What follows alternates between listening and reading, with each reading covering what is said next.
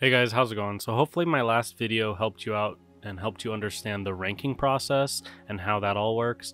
Another big question that I do get often is it worth it for my class to rank?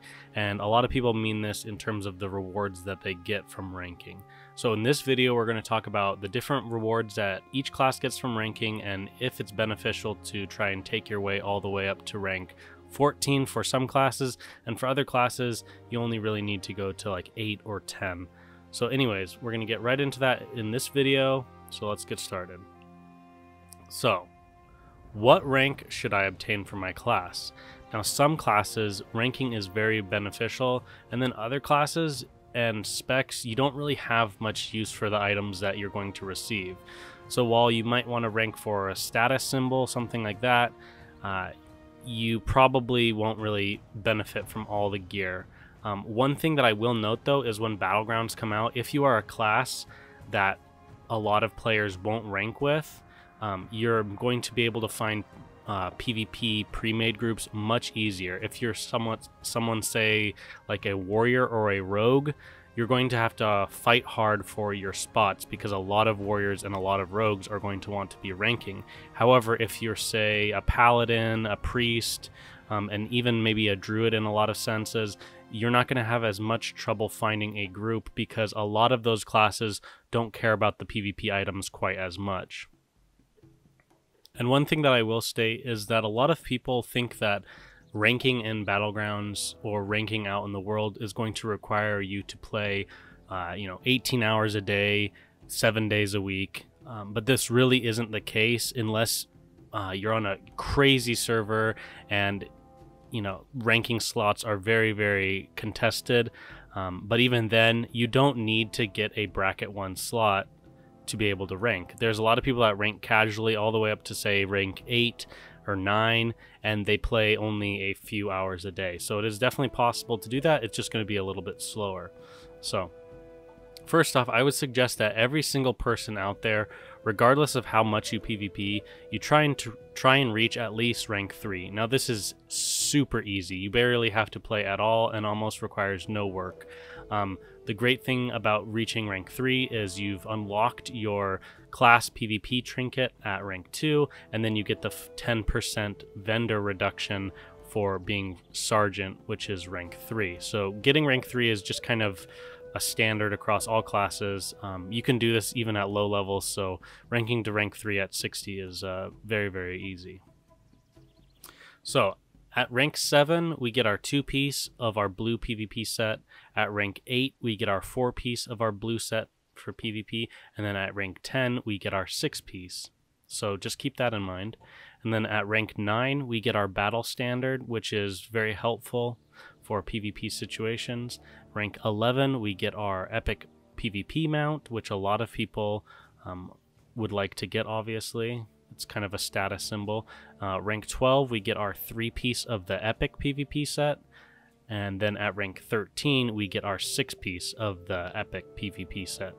Now, rank 14 is where you get all of your different weapons that can be unlocked for getting High Warlord or Grand Marshal. So that is what is available at rank 14. Two things to note with the PvP gear. Each class has only one single set. I know a lot of you are used to the different expansions of WoW where you have options for your different specs.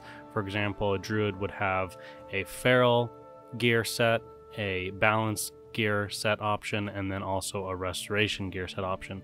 But in Classic WoW, every single class only has one option when it comes to PvP gear, and all of those options are tailored for an offensive spec. So it's always your damage dealing specs that are getting those pieces. So you're not getting any healing gear from ranking. The second thing to note is that there's no resilience or specific PvP stat. This means that PvP gear is not mandatory, and in some situations, your tier gear or dungeon blues that you actually have now will be better than pieces that you could get from ranking. So this is really why those kind of things come into question when it comes down to whether you should rank or not. So we know that gearing in Classic can be kind of weird.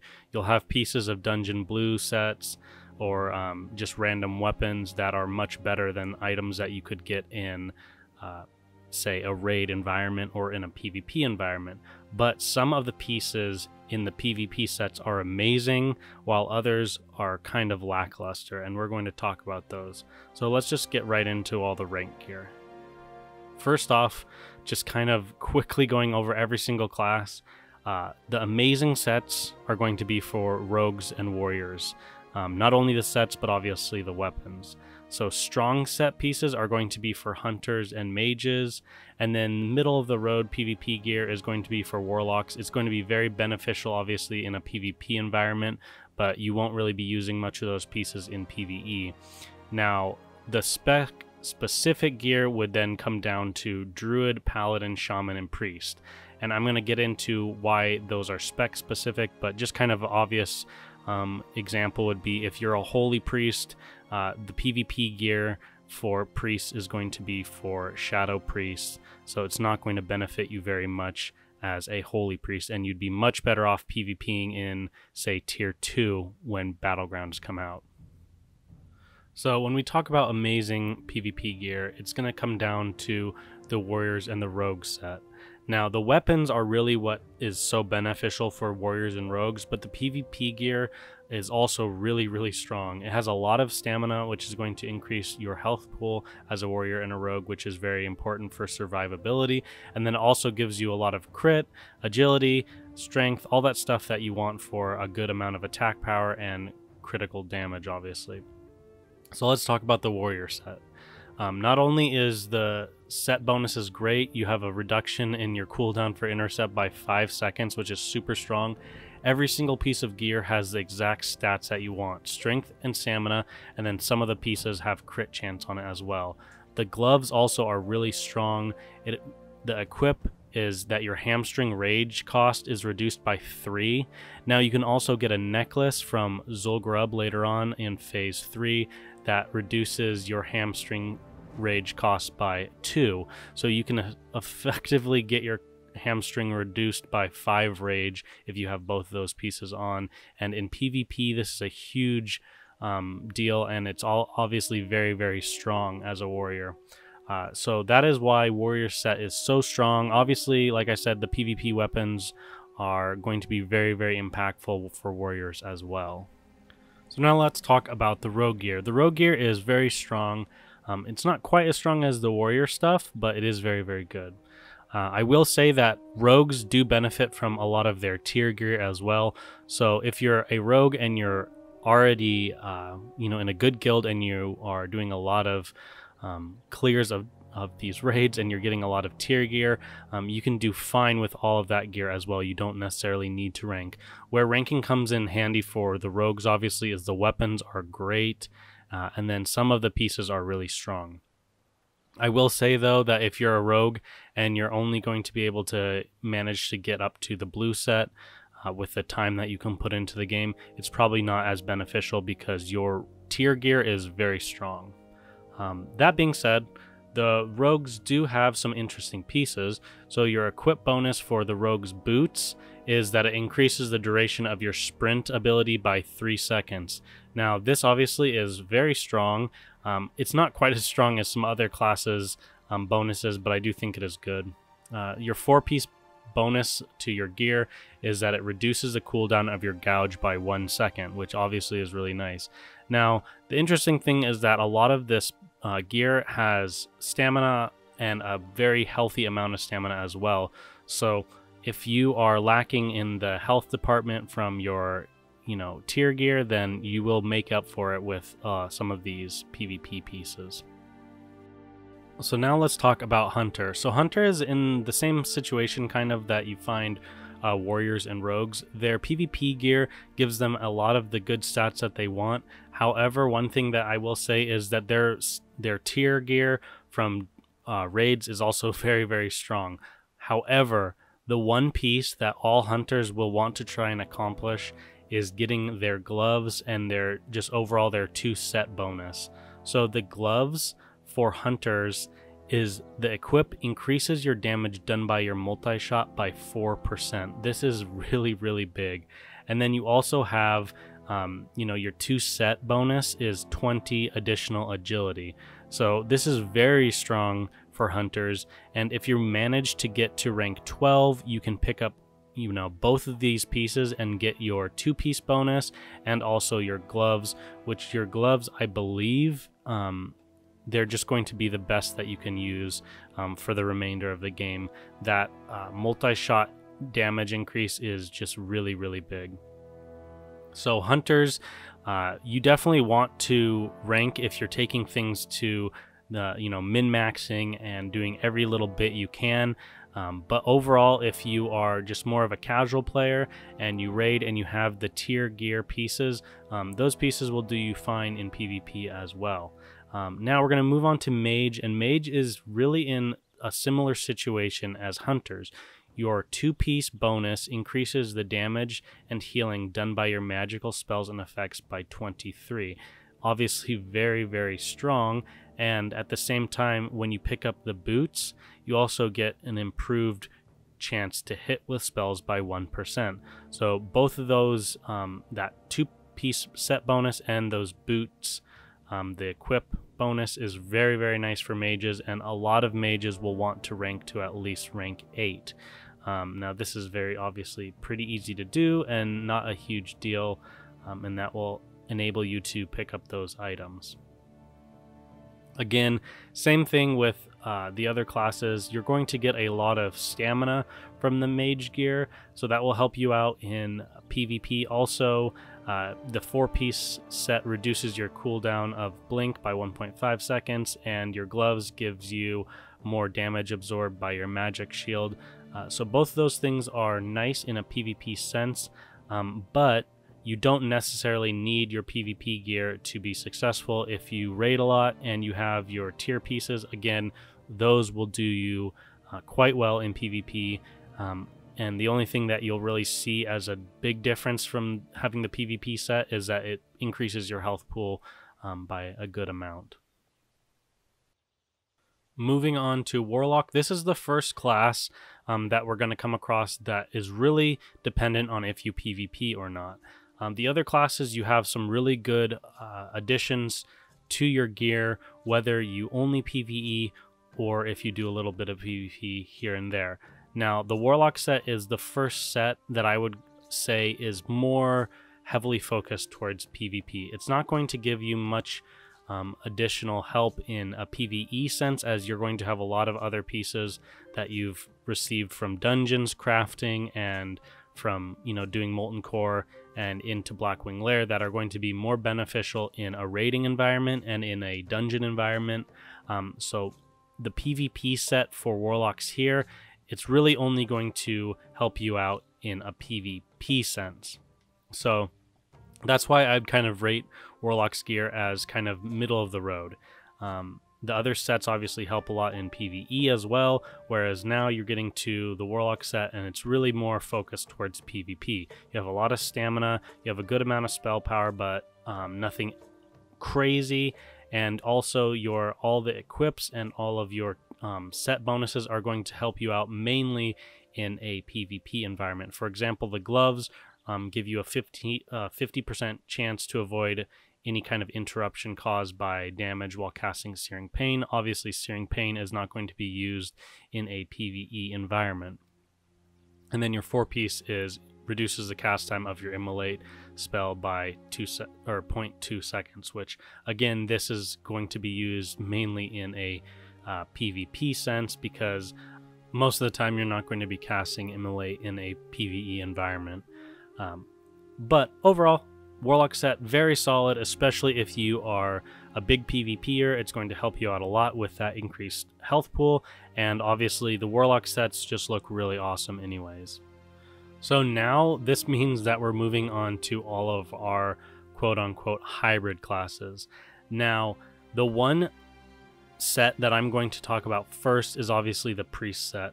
So priests don't benefit from any kind of healing gear in PvP, like we said.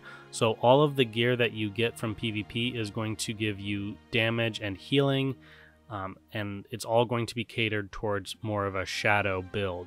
So if you're a shadow priest, and maybe you heal in raids, this gear set is really, really strong. It has all of the stats you want. It has MP5 on some of the pieces.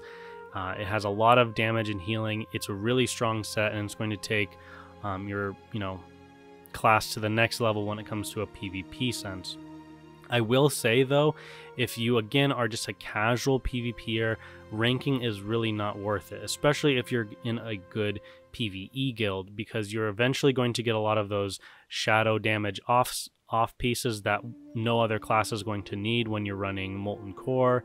You're also going to get into the point where you get to AQ and you have your tier 2.5, which is going to benefit Shadow Priests a lot. And really, you don't need this gear unless you see yourself PvPing quite a bit. It's obviously not going to help you out when it comes to healing in PvP. So if your only concern is healing in PvP, then I wouldn't bother with getting this gear set. Obviously, some priests are going to rank, and they're going to do it so that they have their shadow gear that they can use when they want to go PvP by themselves, and they'll still heal in a group sense with a lot of their tier pieces. And again, a lot of people choose to rank just for kind of the status behind having been, rank 12, 13, or 14. So if you're a priest and, you've really set your sights on ranking, then definitely go for it, even if you plan on healing. So now let's talk about the Shaman gear. Shaman gear is actually extremely interesting, and if you plan to PvP a lot as a Shaman, this gear is actually really strong.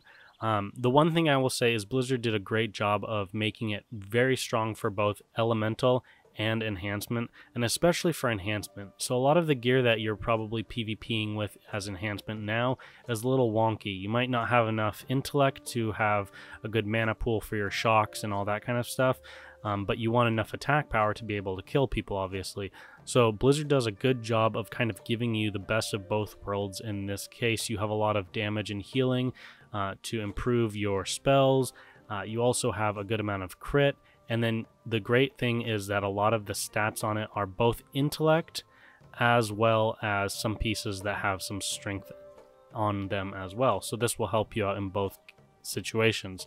I will say this PvP set is not the greatest when it comes to getting into later gear sets of, say, tier 2.5 if you're an elemental shaman, but having a few of these pieces is really nice, especially because your 4-piece bonus is that it improves your chance to get a critical strike with shocks by 2%, which is really good as well.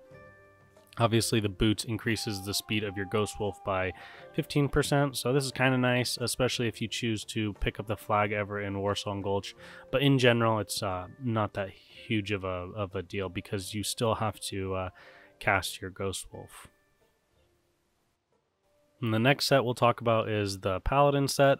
So the Paladin set is pretty good, I think. I obviously don't know that much about Paladins, but it is strong if you're going to be playing Ret. I know that for a fact. Again, it's going to give you a good amount of strength and stamina, which is nice for Ret, but then you still have some good pieces that have intellect, and you have the damage and healing that a lot of these pieces have as well. 4-piece set reduces the cooldown of your Hammer of Justice by 10 seconds, and now that is really strong, I will say. And then also your equip on gloves increases the holy damage of your Judgment of Crusader by 20. So overall, Paladins do benefit quite a bit from their PvP set. But again, if you're a holy pally and you like to heal in PvP, this gear is not going to be as impactful for you personally. But again, you're going to be able to get into groups a lot easier than, say, a rogue or a warrior, because not as many paladins are trying to get this gear. And last, we have druids. So the druids PvP gear, again, is somewhat similar to shamans. They did a good job with these pieces, giving a lot of different stats so that it benefits you in, a cat form DPS sense, playing feral, but then it also benefits you as playing a more balanced hybrid moonkin build. So my personal suggestion is when you get the PvP gear for druids, this is when Heart of the Wild and NS, that talent build, really comes to life. You have a lot of attack power, but then again, you also have a lot of damage and healing, so you can open up with bleeds as cat, you can instantly pop out, put a moonfire on, put an insect swarm, and then you can go into bear form or kite, and you're just pumping out a lot of damage at that point. So the PvP set for druids is definitely where things get a lot stronger, and you start feeling a lot better as a druid overall. I will say that druid does benefit also from the tier gear from AQ, which is 2.5, and it has a lot of similar stats. It's leaning a little bit more towards balanced side of druids. So if you're going to be playing a balanced druid, I would suggest getting that gear and kind of mixing it in and out with some of these pieces. But we'll talk in depth about druid gear in a different video, but I wanted to kind of go over all the classes and what it's like ranking and what you can expect to be rewarded with based on what class you play. Alright, now that we've talked about the different gear sets, it's time to contemplate whether it's worth the time investment. For example, if you play a holy priest in raids and your guild is up to date with all content and you're not really a huge PvPer, then the PvP set is strong for shadow priests, but it's not going to impact you enough that it's worth picking up. You can get a lot of good gear from PvE that is shadow, and again, you can get the tier 2.5 later on with AQ down the road. There's other dungeon blues that are strong enough for just your everyday PvE farming if you need a set for that.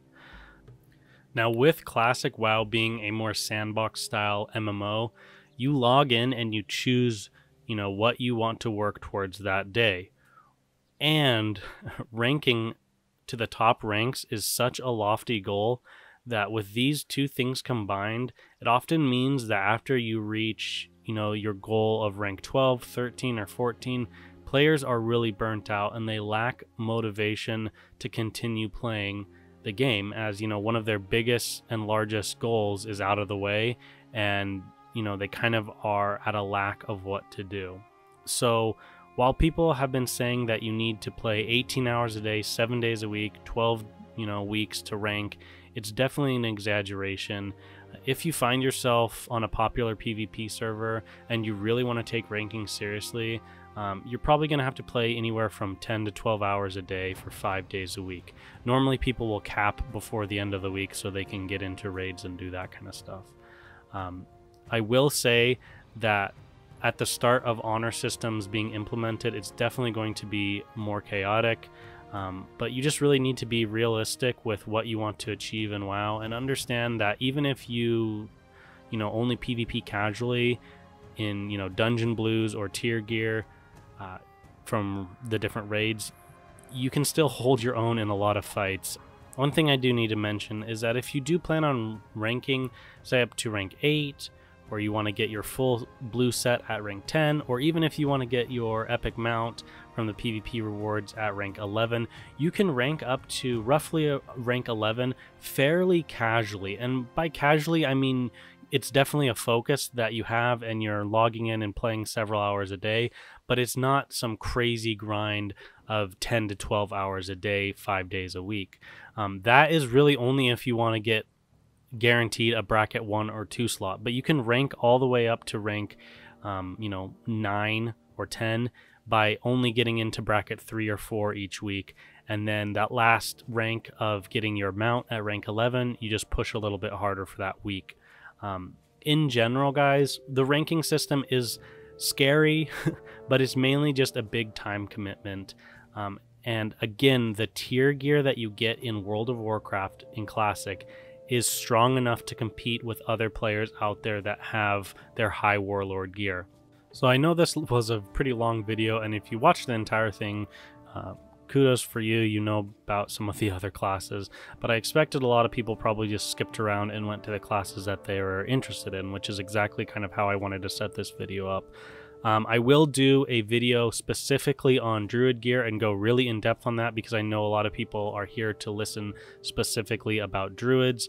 I hope you guys now from these 2 videos kind of know if you want to pursue ranking, and then also you kind of know how the ranking system is set up and works. If you guys have any other questions, definitely hit me up in the comment section. I do read all my comments. I know I'm not as great about responding to all my comments as I used to be. However, I do try and get to them. That being said, guys, thanks for watching, and I'll see you in the next one.